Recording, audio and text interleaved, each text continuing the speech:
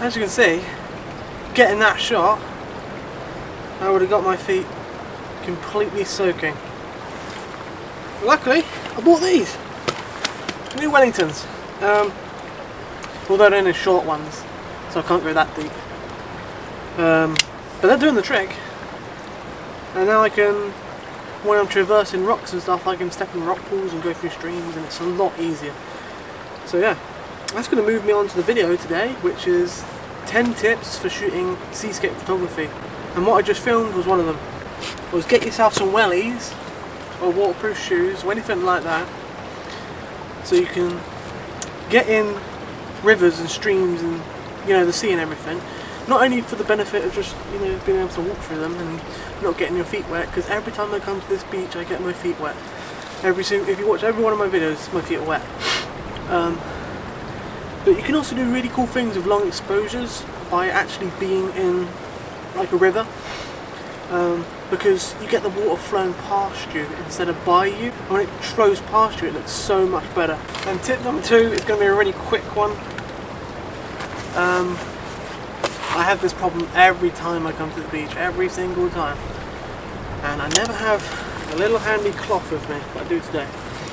If a wave hits a rock or anything, it will come up and it will splash your camera, and too often the sensor on this camera that you're on now has actually taken some, you know, seawater in it, because it's mirrorless, so the sensor is actually exposed.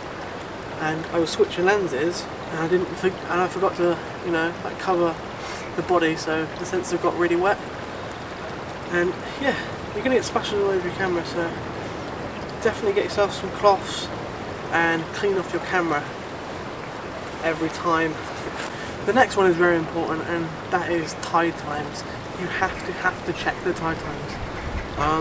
I can't express it enough, because the difference between high tide and low tide on a beach is massive. Like, you can have, if it's fully high tide, you can have 20% of the beach, or even like 1%.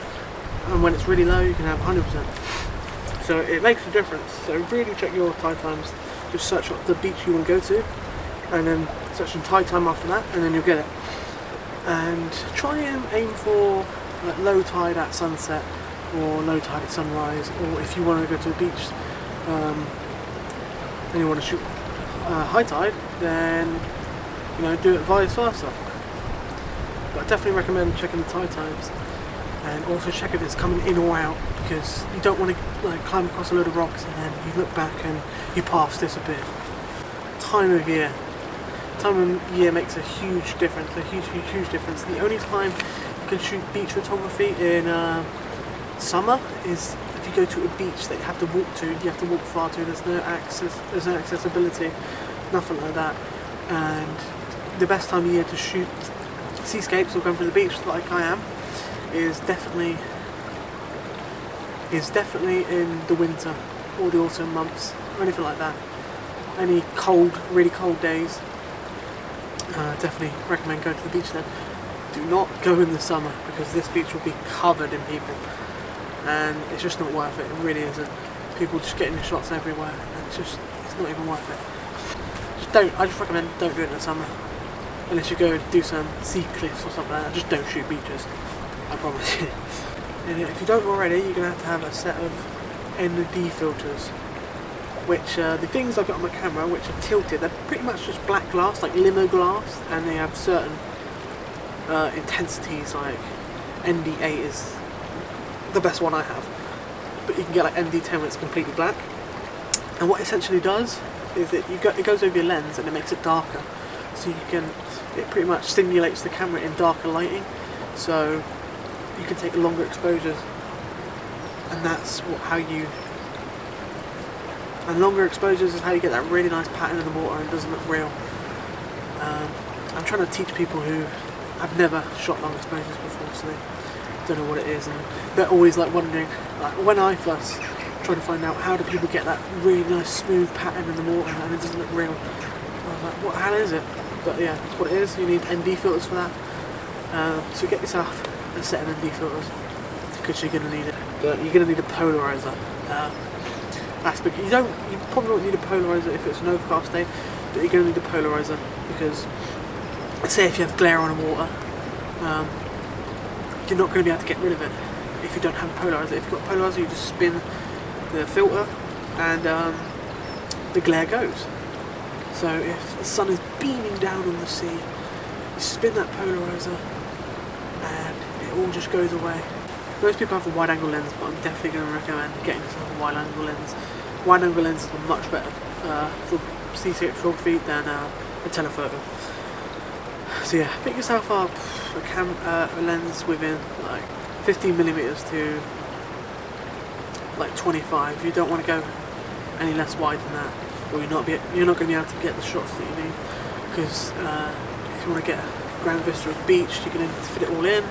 Or if there's a rock in front of you and you can't get any further back, you're going to need to fit that in.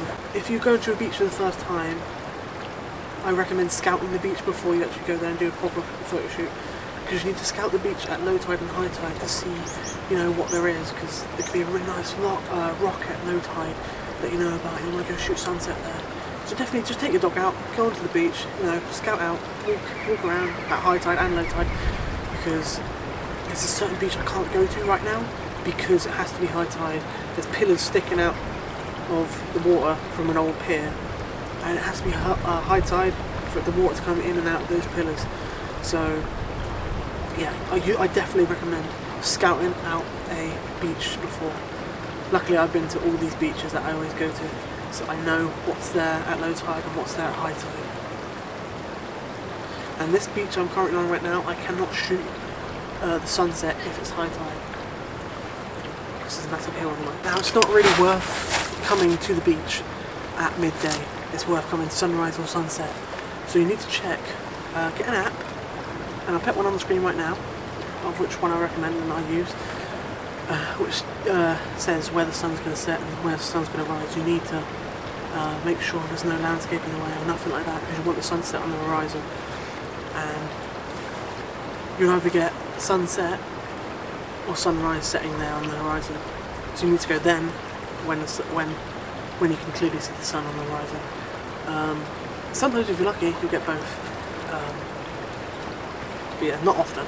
So always check on a sun path.